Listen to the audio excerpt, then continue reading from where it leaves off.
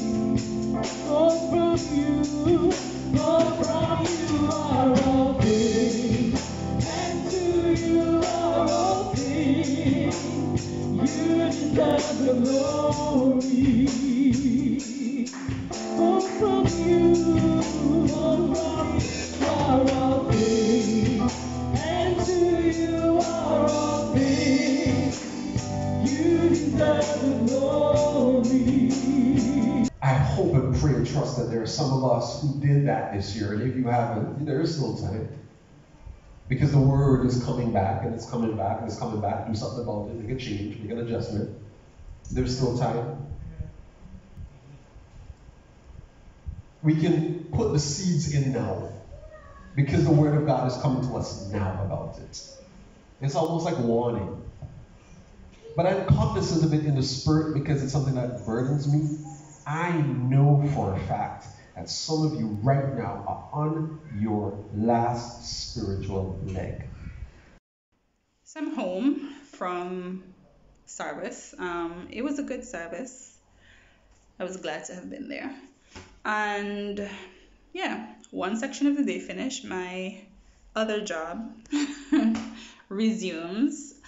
I did most of my cooking last night, but I don't have the vegetable, so I plan to try to make a big batch of coleslaw.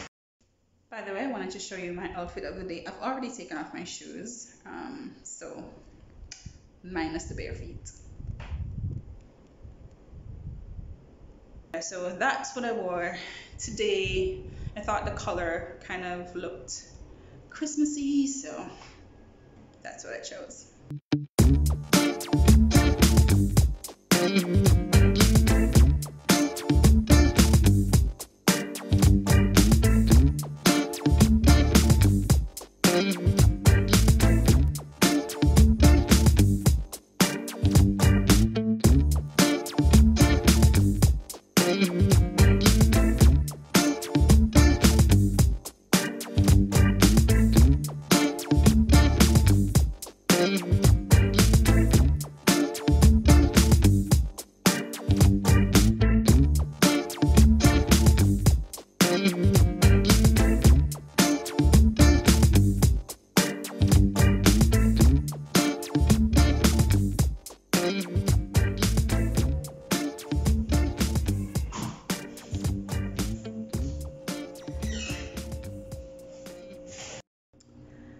So it's one of those rare occasions where I'm home alone.